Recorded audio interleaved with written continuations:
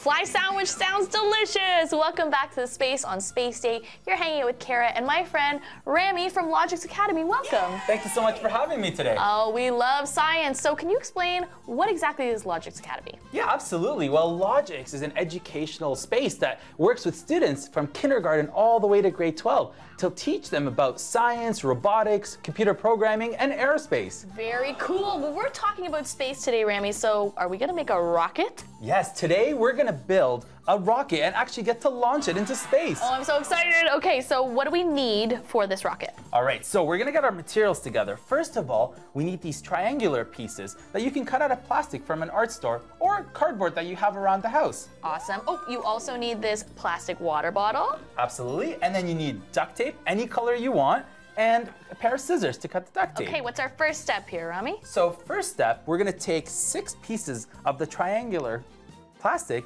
and tape them together so that they're stuck together and they can shape the cone of the rocket.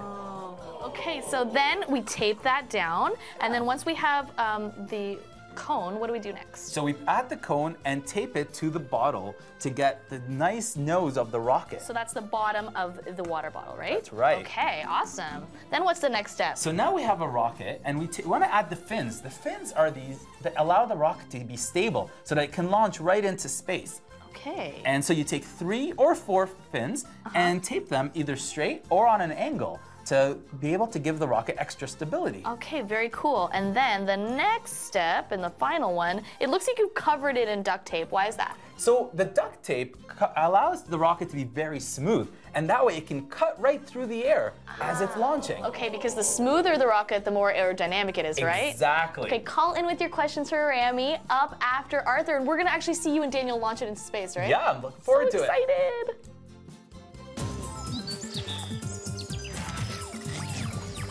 The Space